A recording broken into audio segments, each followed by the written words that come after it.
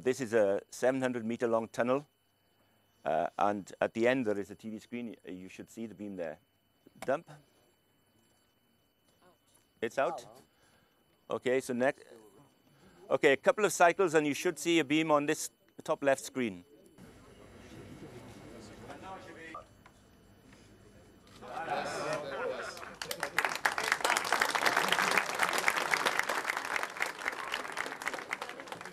Now, after the beam is injected, it takes about 5 seconds for acquisition of the data from the beam monitors. Okay, 5, 4, 3, 2, 1, 0. Nothing. Yes, sir. Yes. And here, voila.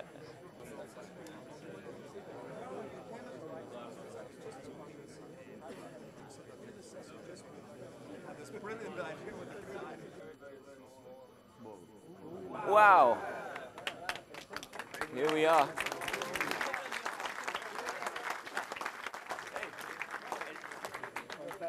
I'm going to win my bet. Yeah.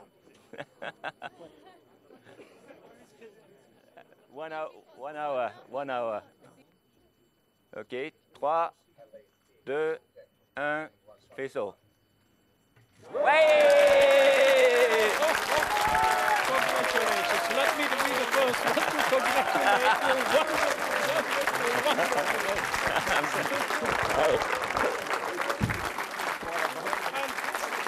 Merci à tout le monde.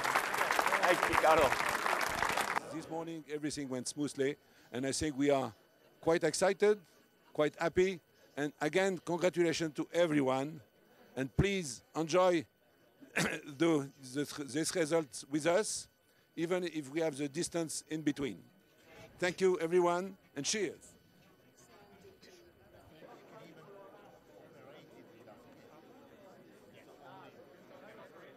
Thumbs up, and it did go quite well, and I think I should also congratulate the machine. We were really not expecting to get the first beam twice after less than 1 hour, because we saw actually the beam even 3 times around in our detectors, and that was really a big feat. Thank you, machine. But now our expectations are of course high. We want to see beam 2.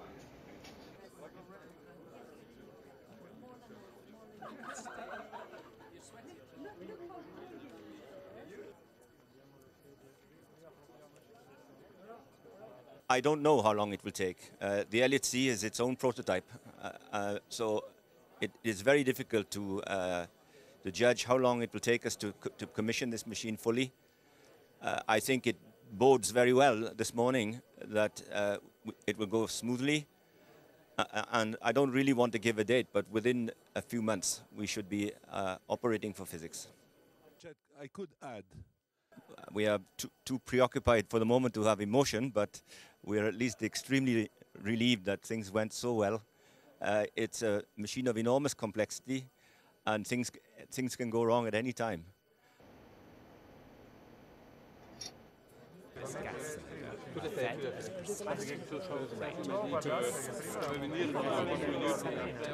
CERN's Lyn 2, where there are electrons initial acceleration. First step packets in the 4 rings. It's then plummeted into the proton synchrotron, by analogy stage 3 of our rocket. Lying deep underground, it has a circumferential magnet and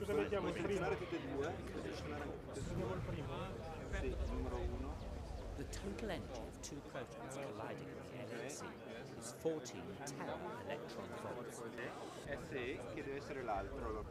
Particle tracks from these collisions will be analysed by computers connected to the detectors site to the very birth of our universe. Evolve, what governs its behaviour today, where it's going in the future.